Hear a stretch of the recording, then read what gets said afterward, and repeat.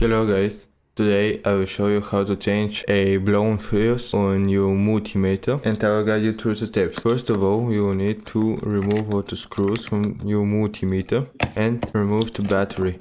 After that, you will need to open your multimeter and locate the blown fuse. As you can see now, I have opened my multimeter and I have located the blown fuse. I will use screwdriver with a flathead to remove the old fuse and replace the fuse with the same rating fuse.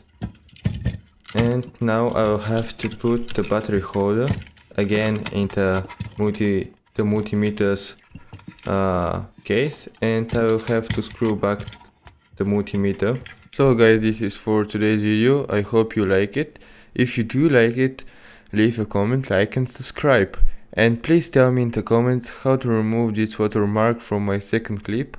I have uploaded the videos from my phone on my YouTube channel and I downloaded them from my PC, and for some reason I have a watermark on my second clip, and it would be very helpful if you know how to remove it. Bye.